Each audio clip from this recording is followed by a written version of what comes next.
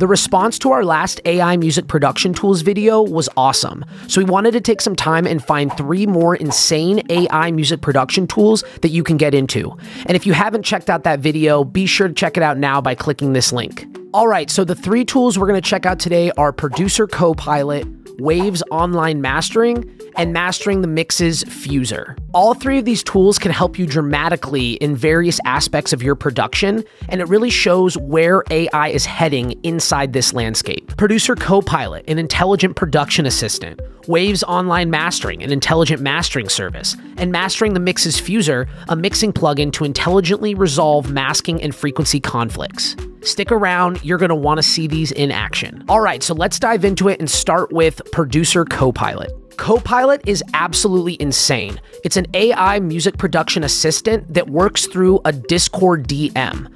Any single question you have about music production, this thing can answer. It's absolutely crazy how it works, and I think the best way to show you is to just give you an example. Let's say you're sitting at your DAW and you're struggling to write a chord progression. You can go to Producer Copilot and ask it, give me a 4-chord progression in the style of Odessa. After a few moments, it will spit out an awesome chord progression with a lot of context surrounding why this sounds like Odessa and what you can do further to make your music sound like that. But we can take this even further. Let's say you try putting this chord progression in your DAW and you don't really like it. Well, you can just ask Producer Copilot to give you several variations of this. And then after a short time, it'll send you a bunch more options for you to use. Now, if you thought that was cool, you're in for a real treat.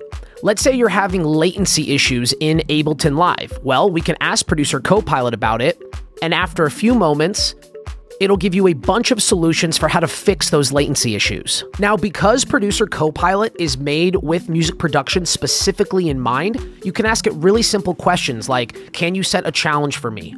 It'll already know what you're talking about, and it'll spit out an awesome challenge for you to help increase your production skills. Copilot can also help you with real-time knowledge, meaning you could ask it something like, what are the top 3 songs on Beatport for Deep House, and can you give me a BPM and chord progression that matches them in style? Producer Copilot will spit out an awesome chord progression that takes all of that into account. It's pretty crazy how quickly this could jumpstart an idea and put you in line with some of your favorite artists that you're trying to replicate to some degree. Obviously, you can use this within reason, and if you prefer to create ideas 100% by yourself, you're obviously always welcome to. But for those that sometimes struggle with coming up with an idea off the get-go, this is an amazing tool for that. Producer Copilot is continuously being updated. Remember the first example where I asked for it to give us a chord progression in the style of Odessa? Well, pretty soon, you'll be able to have it actually give you MIDI files of those chord progressions.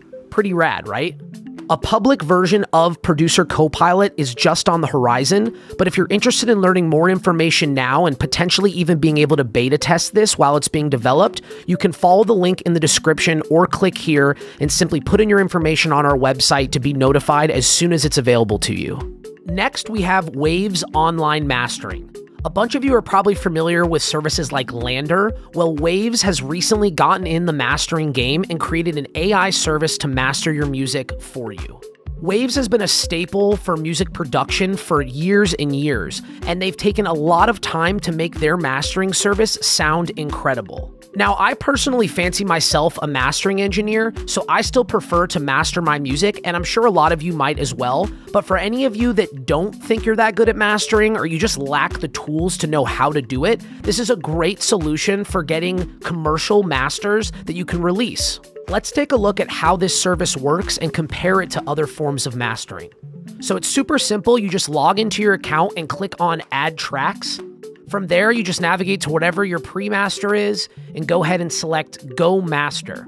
It'll take a second for it to load into the system and essentially master the song, but once it's done, you have a bunch of options you can choose from to customize this master. Once it's ready, you can click Preview Master, and it'll show you a preview of the song you're working on.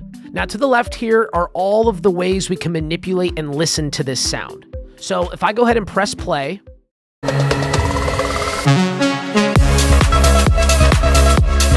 we can jump between the master that Waves has done and the original version. Now, obviously, the original is much quieter, so we can also click this volume match knob in order to adjust for that.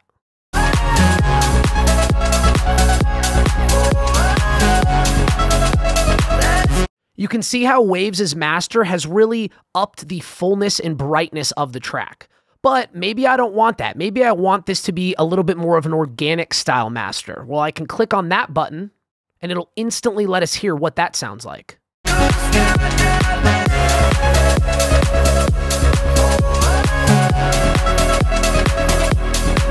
Maybe I want it to be more elevated and more intense.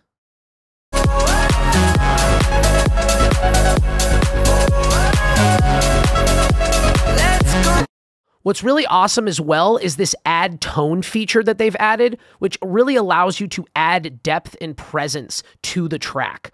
Any of these parameters, if you're ever confused, you can hover your mouse over and it'll actually show you what it means. But I kind of like the way elevated sounds, and let's play with adding some tone to this.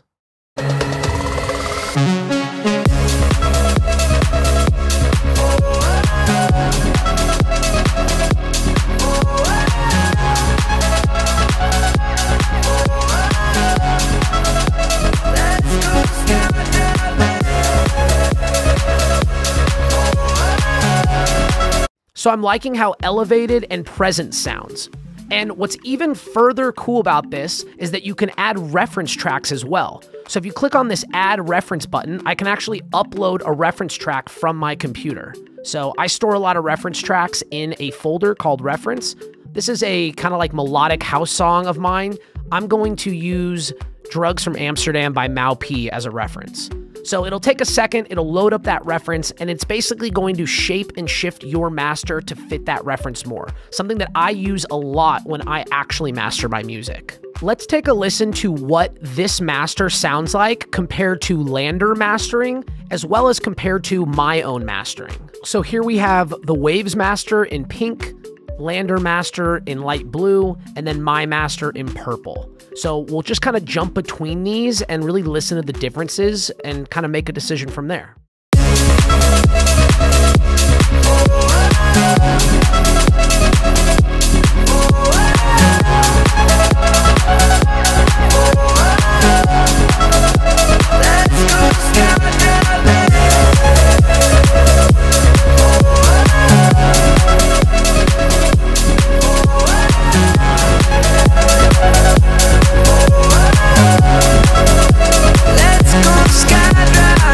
Now, after comparing these, I still think my master is by far the best, but I fancy myself a mastering engineer. Most producers out there are not mastering engineers, and rather than spending tons and tons of money mastering a song and dealing with another person to have to do that, you can get great results really quickly and very affordably with services like these. Now, I do think the Waves master sounds better than the Lander master, but honestly, it can sometimes be a toss-up depending on the source material and the reference tracks used. I do think Waves has done an incredible job with this tool, and I would highly recommend this to anyone who is looking for that AI digital mastering assistant. Now, finally, we have Mastering the Mix's new plugin, Fuser. Fuser is an incredible tool for fixing masking issues in your mix. It utilizes AI and dynamic EQ to solve the problem of two sounds occupying the same frequencies at the same time, and it does it with ease. Let's take a look. All right, let's start by listening to this idea I have in Ableton.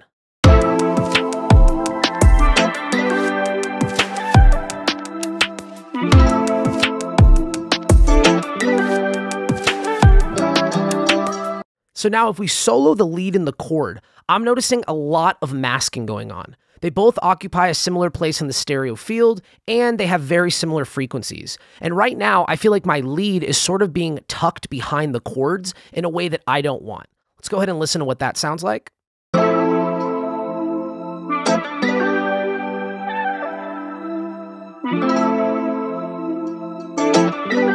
Especially if we listen to kind of these first strums of the chord really sticks out and kind of masks that lead sound. So in order to fix this, we can simply grab Fuser and place it on the sound that we want to be the more submissive sound. So in this case, I want those chords to duck behind the lead, so I'll go ahead and put Fuser on the chords. From there, you're going to want to select the sidechain input on the plugin. So in this case, in Ableton, it's super easy. You just come down here and select lead. For other DAWs, there's slightly different ways to do this, but it should be pretty straightforward. And from there, we can go ahead and open up Fuser. Now in Fuser, this process is super simple. Once you've selected the sidechain input, all you're going to do is click this Resolve Conflicts button while the two tracks are playing, and we'll be able to get a really awesome automatic adjustment to reduce those masking frequencies. So let's take a listen. You'll notice yellow and red bars. Basically, the yellow bars represent anywhere on the sides of the mix that there's overlapping frequencies, and the red bars are anywhere more in the middle of the mix where there's overlapping frequencies.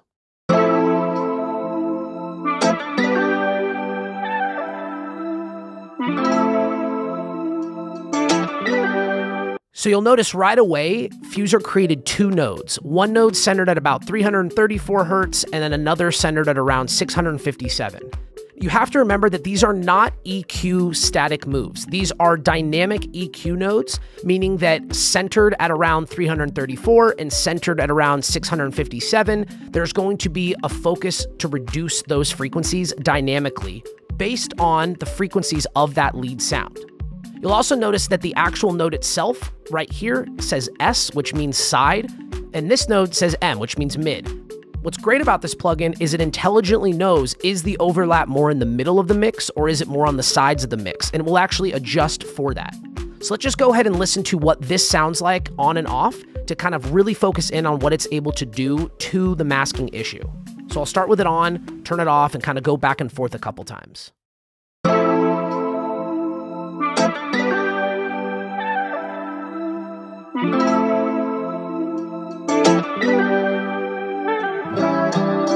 And let's just really quick repeat the first chord so you can really hear the difference between it on and off. So we'll start with it off.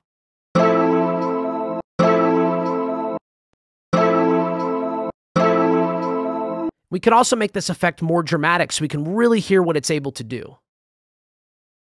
Bring down some of these nodes.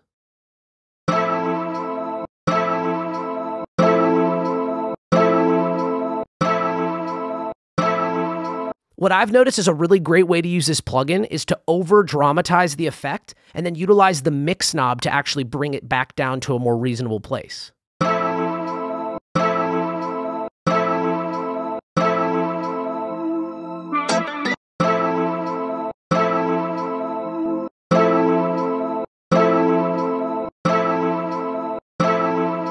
You should really be able to hear how much clearer the lead sound is on top of that chord sound now. Let's hear this back in the context of the full mix, and I'll go ahead and turn it on and off again a couple times.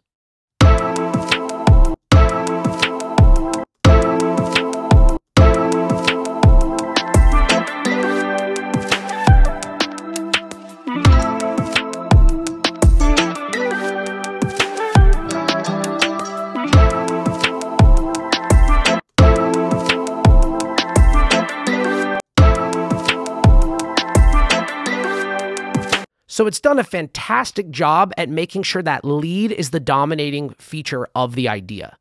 And a fun bonus tip, you can actually adjust the input gain of the plugin based on its suggestions to help bring back the volume that you might have lost from the reduction. So if we go ahead and play this, you'll notice this little white arrow increases or decreases based on what the plugin suggests you do to the input gain.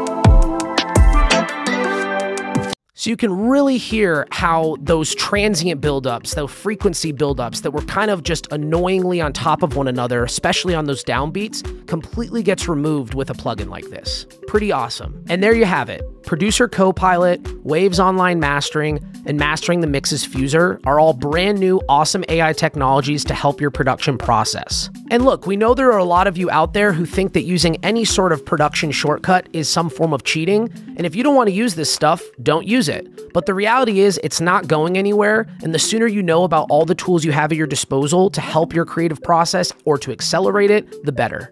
If you're interested in learning more about how you can take your productions to the next level, be sure to check out our Hyperbits Masterclass, and also be sure to go to our website and check out all of the free resources we have as well. Thanks for sticking around, hope you enjoyed this video, and happy producing.